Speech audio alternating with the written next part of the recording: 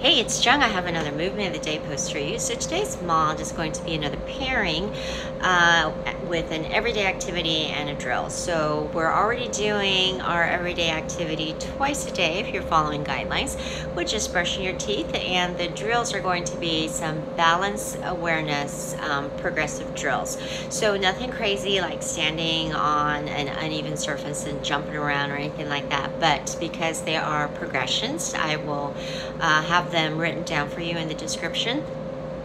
Now, what I mean by balance is not just our, everyday amazing ability to just walk and stand and jump and run, go up the stairs without falling over, all the while we're carrying stuff and talking and turning and moving and switching surfaces and in different shoes. So all that is amazing in and of itself. But if we work on our balance, we're also going to work on our mind-body connection, because even though balance comes mostly from all of the small muscles and joints in our feet and the stabilizer muscles in our hips, it's called the deep six. So even though the glute muscles are important in everything, it's these smaller stabilizer muscles on the underneath around your hip joints that have the starring role in our balance.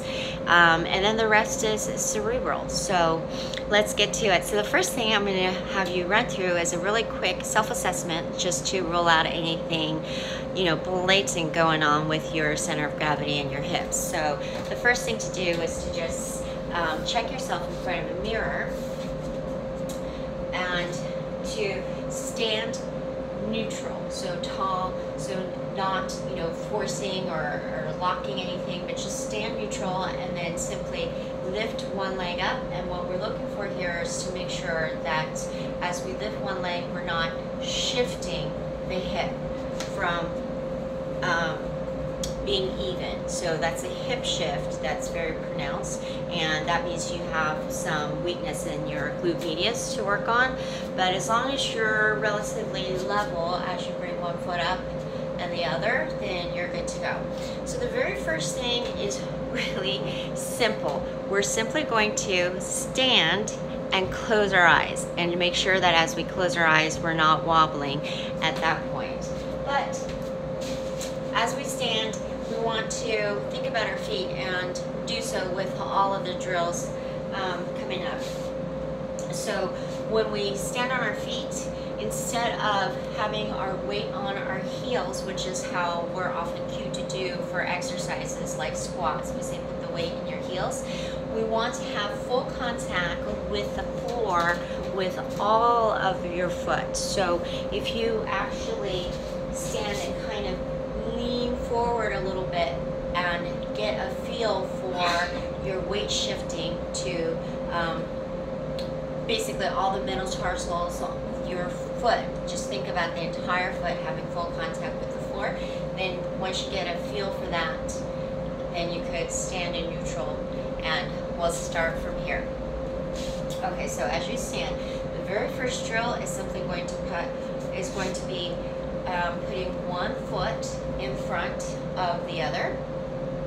So the heel of the front foot is touching the toes of the back foot, and we're going to try to hold that for 15 to 30 seconds on each side.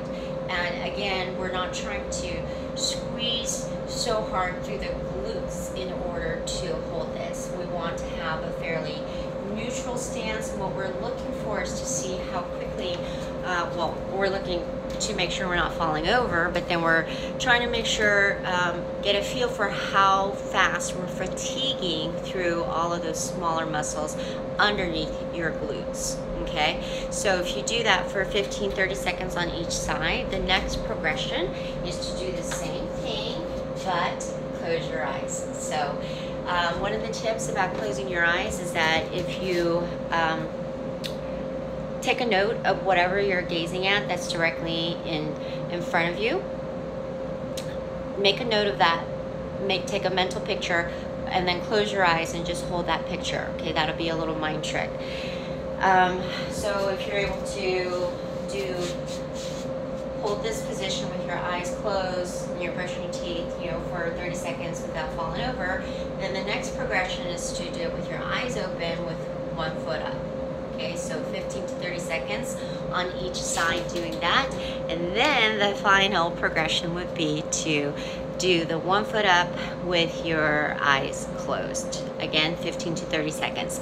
So one of the benefits of doing this when you are brushing your teeth, of course you could do this at any point, like washing your dishes, standing in line someplace, but if you're using a Sonicare toothbrush or Quip toothbrush or any of the electronic toothbrushes where there's a automatic timer that goes off every 30 seconds to count down to a 2-minute brushing experience, then you could use that as a cue to, you know, switch sides, switch feet. So if you progress all the way up to being able to hold these for 30 seconds, then you're ready to say your balance is pretty good, and then we can move on to other exercises that introduce and incorporate more wobble factor for you to fight against. So give this a try and let me know how it goes. This is Jung signing off, reminding you to start where you are, do what you can, use what you have, and move something.